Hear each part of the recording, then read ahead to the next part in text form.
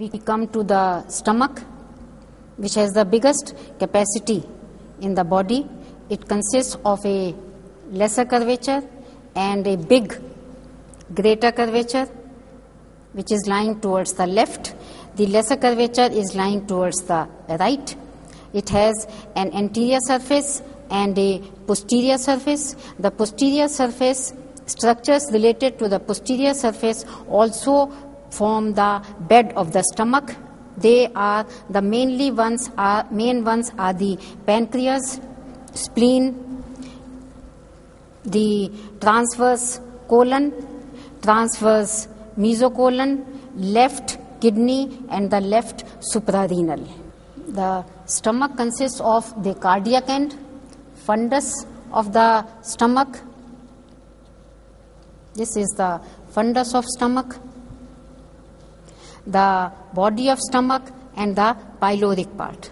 The anterior surface of the body is related to the liver, to the diaphragm, and to the costal cartilages. The posterior surface of stomach forms the stomach bed.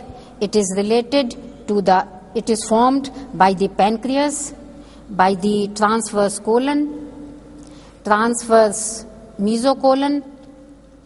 On the left side, it is formed by the left kidney, left kidney, suprarenal, and the spleen.